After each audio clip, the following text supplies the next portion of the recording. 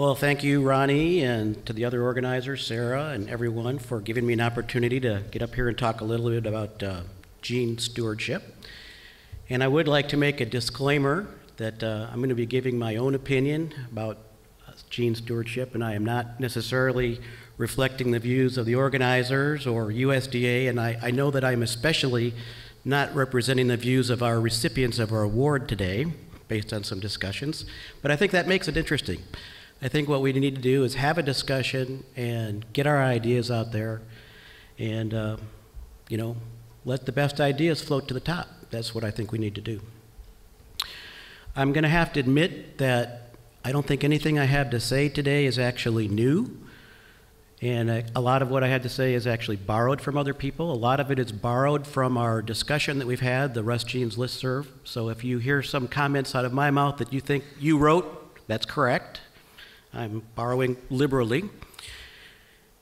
So although maybe we don't have a lot of new things to talk about, I think that it's time that we kind of had a refresher about gene stewardship and also a pep talk about gene stewardship, because I think we can do a lot of wonderful things with gene stewardship, and that kind of leads me to my title, Waste Not, Want Not, and it just reflects my opinion that if we can stop wasting resistance genes, we'll be in an excellent position to actually get to something that's sustainable.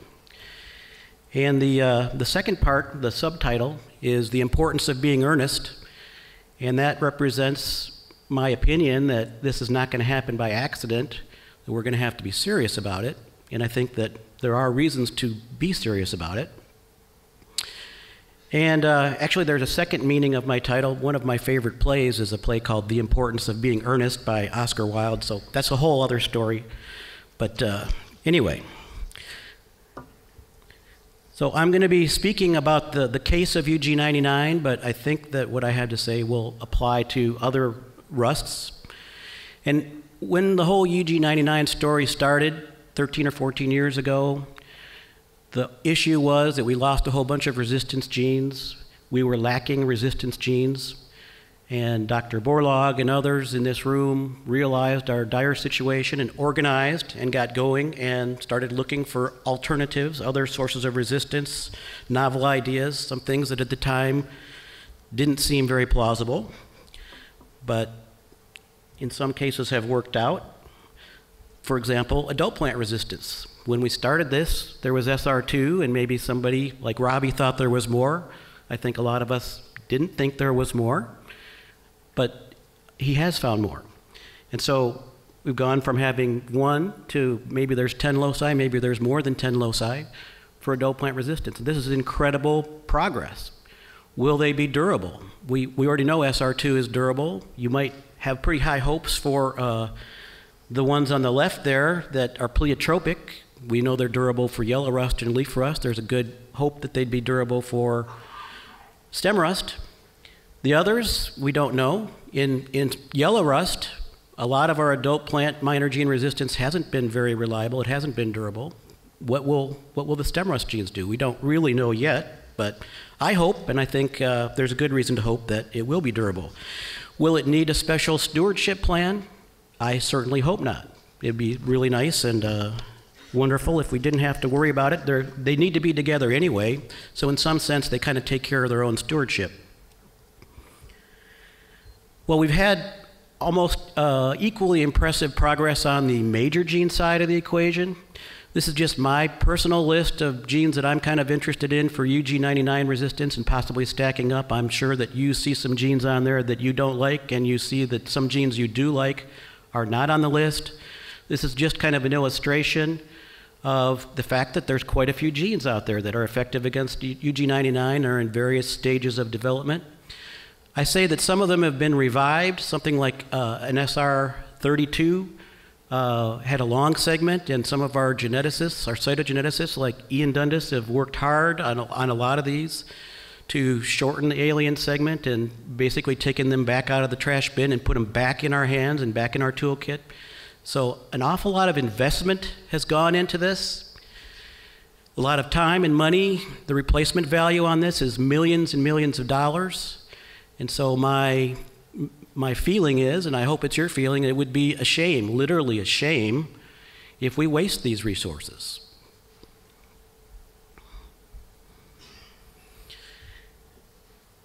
So we're not sure what will be the fate of these genes. Will they provide the protection that we need? And by the way, I'm going to be speaking about major genes primarily from now on in the talk.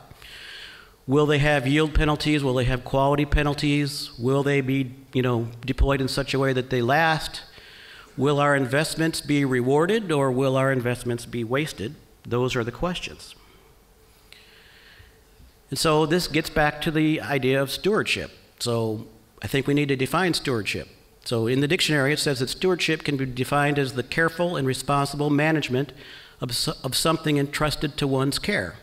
And I feel that these genes are entrusted to our care. We really should be thinking that there's some sort of limit on how many genes there are out there, and there's people that have spent their time and effort developing them, like Ian. He has entrusted these in some sense to our care. So we should see what we can do to do that. In practical terms, what does stewardship mean? I think it's using the genes in such a way that they remain useful for a long period of time. And Robert Parks was the one that observed the stewardship and durability are inescapably related concepts. They're just about the same idea. So long period of time is what we're looking for. On our listserv discussion, my eyes were opened to the fact that there's really kind of a broad sense concept of stewardship, and then there's a more narrow sense concept of stewardship. And the broad sense is basically everything that we in this room are doing. So broad sense stewardship has a lot of different components. The first is integrated disease management. We want to make sure that we can keep the population of the pathogen low. We want to break green bridges. We want to use fungicides when possible. All these things reduce the population and reduce the probability that a mutant is going to arise that's going to challenge our gene. We need to know our enemy. And so we need to be doing race surveys. We need to understand the biogeography. We need to understand where the hotspots are. We need to understand where the sexual recombination occurs.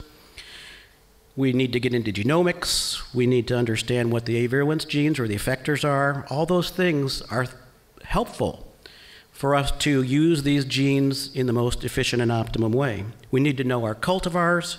We need to know them through gene postulation or genotyping with diagnostic markers. We need to analyze genetically our unknowns. We need to know our R genes. It'd be great if we can clone them and find out what their mechanisms are. If we do that, we can maybe find their matching avirulence genes if they have an avirulence gene. One of the most important things we need to know about our R genes is what kinds of synergistic interactions they may have, or what type of antagonistic interactions they might have. All these things are things that we're already doing, and they all have a very strong impact. But there's also the narrow sense of gene stewardship, which is the way I originally was thinking about this, which is how are we actually going to deploy these genes to use them in a responsible manner. This is a diagram from an annual review by McDonald and Lindy, just showing several different schemes for deploying resistance genes.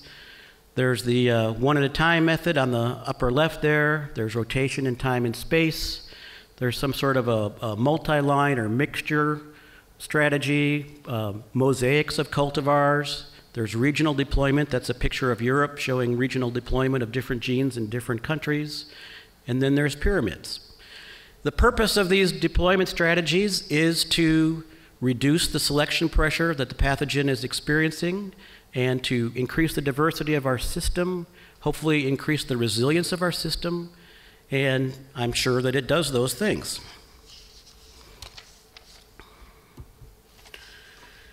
But the problem is that some of those strategies actually just provide stepping stones to the pathogen. So we have to be really careful that the strategies that we use are not providing single-step mutational pathways for the pathogen to acquire more virulence. And so this is one of my biggest worries, is that if we concentrate on diversity alone and don't worry about the stewardship of the genes, then those genes are going to be lost through the stepping stone mechanism. Well, my favorite thing to talk about is pyramids. And I think, my opinion is that pyramids have been underappreciated. I'm not exactly sure why, but it seems like 15 years ago or even 30 years ago, people were a little bit more interested in pyramids, and it's ironic because our technology has improved a lot. It's time to revisit the concept of pyramids. So with pyramids, we take those stepping stones and we rearrange them into a much more formidable structure. A pyramid where the different resistance genes can protect each other. And I believe, and some other people I think believe, that maybe pyramids are the best way to steward our genes. It's a type of anticipatory breeding. That's what our recipients today are well known for. We're looking ahead to what mutants the pathogen might throw off, and we want to be ready for it. And the way we're ready for it is by having a pyramid. A pyramid, by the way, I didn't define. It's just a stack. It's at least two, probably at least 3, 4, 5, whatever, genes together in the same line. That's what a pyramid is. So, how does a pyramid break down? Well, one way that a pyramid breaks down and is not durable is if the pathogen can mutate simultaneously at all the virulence loci and become virulent all at the same time. If the gene for gene theory is true, those events are independent. There may be some exceptions, but I think in broad general terms it's true that those are independent, in which case you can multiply the probabilities of those events together. So the probability of simultaneous mutation at all the loci is the mutation rate or frequency to the power of the number of genes that you've got. So pyramid power is exponential.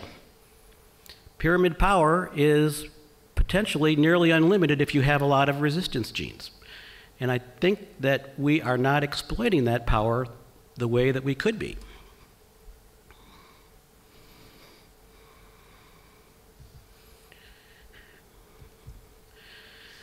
So one of the things to think about is the size of the pyramid. How big should it be? Bigger is obviously better. And I'm not sure what would be the minimum size that I would recommend, but I'm just going to throw the number out there. To me, a credible pyramid is 3. More is better, but if it's 2, I don't really want to call that a pyramid. Now I've got a picture here of some big pyramids and some little pyramids. The little pyramids in the front, you'll see that the 2 on the left look a little bit eroded. And the one on the right, the little one on the right, is looking pretty good. I think this is a pretty good analogy for what we will see with 3-gene pyramids. Some of them are going to stick, and they're going to work, they're going to be nice, they're going to be durable, and some of them are going to erode, because the second way that a pyramid can fail is by erosion, where the pathogen is attacking a small enough pyramid that that first mutant can actually sporulate. It's especially going to happen when we have genes that are kind of intermediate in effectiveness, like they give an infection type of 2. Then it's going to sporulate, then you're going to have a lot of spores that are going to challenge the next gene, and you have some possibility of having that pyramid erode. But a big pyramid is going to have a very, very, very low probability of eroding from the top down. Schaefer and Rolfs had a paper in Phytopathology as a letter to the editor in 1985 about this very issue. And they did calculations of the expected size of the population, the entire population of stem rust spores in North America during a heavy epidemic. And the number they got was something like 10 to the 22 spores would be produced across the entire season. And then they calculated what size of a pyramid would we need that could stand up if every single one of those spores landed on my pyramid and challenged it. And they had very conservative assumptions about mutation rates and so forth. And the answer they came up with was 6, under the really worst case scenario with very unfavorable assumptions. And later in that paper, or letter to the editor, they said, well, really probably 5 would be okay. Well, I'm with them there. I go for that. I like that. I say 5. 5 is a good number for me. I feel pretty happy. I'd bet a lot of money on 5 in pyramid if they're all good genes and if we have eliminated the stepping stone pathways that could possibly erode that pyramid. One thing I did want to say is that hot spots are going to need extra care. A pyramid of 3 might work fine in North America, where the stem rust is not throwing off very many new races, at least except for Pullman, Washington. But in East Africa, no way is a 3-gene pyramid make me feel good. We have to have either don't put them there at all or put them in a big pyramid.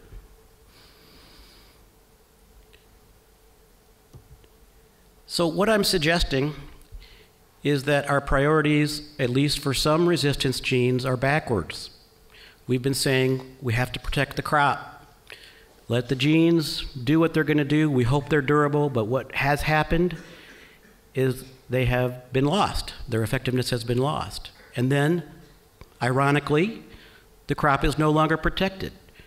So I say let's reverse that. Let's protect the genes. And if we protect the genes, then the crop will be protected as well. Now, obviously, we're not going to be able to do this on every gene. By the way, if you're sitting next to a breeder, tap them on the shoulder and wake them up. I'm sure they've tuned me out by now, and I want them to come back and pay attention to the next part here, okay? I know you think I'm crazy, breeders, and Dr. McIntosh. So I think we have a conflict here of philosophies, and I want to do some things that you don't want to do, and I think we can both do what we want to do if we have different groups of genes that we steward in different ways. So there are some genes that we probably don't need to have any program whatsoever, and I hope that the APR genes and older genes that have been deployed for a long time, SR24, maybe we don't even need to consider them at all. Just let them do whatever they're going to do. They aren't threatened. And then there's going to be another pool of genes that I like, that I would like to preserve, like SR26 and SR22, SR35, but they're kind of out the door already. Everybody's already got those, and you have to give the breeders something to use. So there's a pretty good sized group of genes that are out in people's hands right now, and you can let them use those genes and do the best they can. And we should support them and try to help them do better than maybe they would have done. And I'll talk a little bit about that in a second. But a common pool, we got to have it for people that want to do forward breeding and don't want to be tied down by any rules or anything. Okay, it's a recommendation to them that they take better care of those genes. But I would like to propose that we have a third pool, which is reserve genes. And we would have to agree which genes those are, which won't go out unless there's some sort of a strategy or some sort of a stewardship plan that goes with it. So the reserve pool would be in some sort of a bigger pyramid.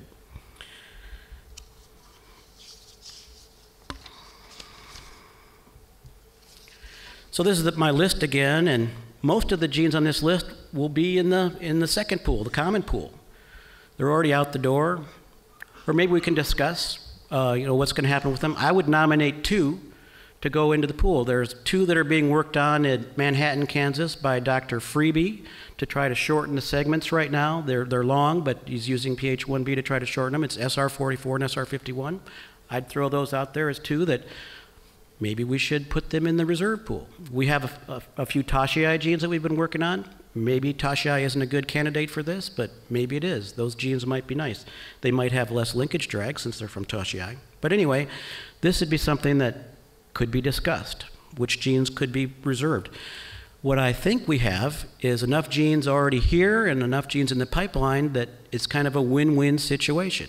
Everybody can have the genes they need. This is the benefit of the huge effort that's been put into the BGRI, is that there's been a lot of success in finding genes.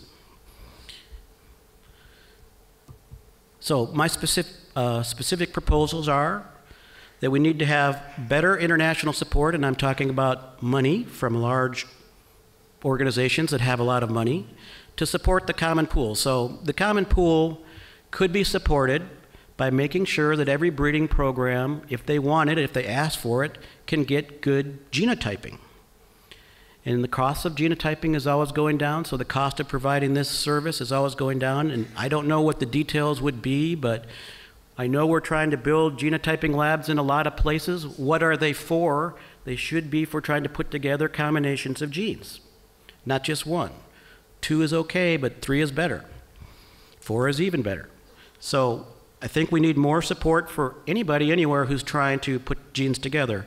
I think we have to have some sort of money for monitoring to see how we're doing, so that when there's candidates, variety candidates coming out, they need to be tested to see what's in them. And again, the cost of doing that is lower. And I think we should have some sort of a plan for helping people if they have something that they really like, a wonderful background, but it doesn't quite have all that it needs, is a rapid fix where we can put what we can beef up the set in there. So, and then of course the second thing is I think we should have a reserve set, and I would say that it should be shared with whoever is a responsible party. Anybody who wants it should get it, but they have to follow whatever rules we would set for dealing with the stewardship on that particular thing. So with stewardship, it's important to understand that any cultivar with an unprotected gene can potentially ruin your plans. The chain is only as strong as the weakest link. And so what that means is that we are all in this together. We have a common interest in protecting our common resources.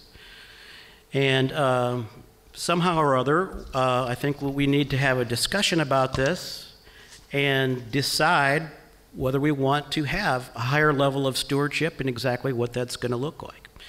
And I understand from the organizers of next year's meeting in Obregon, the 2014 meeting, that there will be additional sessions where we will have deeper and more extensive discussions about gene stewardship.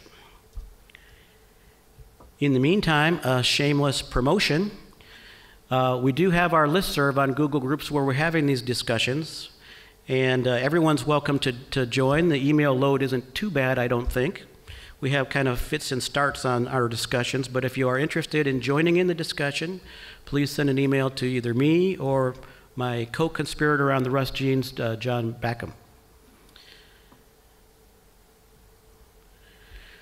So I started off with the old adage, waste not, want not, and I'm very sure that Dr. Borlaug would have really appreciated the sentiment anyway, maybe not the particulars, the sentiment of waste not, want not. And he certainly would have approved of our subtitle, my subtitle, The Importance of Being Earnest, because if anybody ever understood the vital importance of being earnest, it was Norman Earnest Borlaug. So that's it. Thank you very much.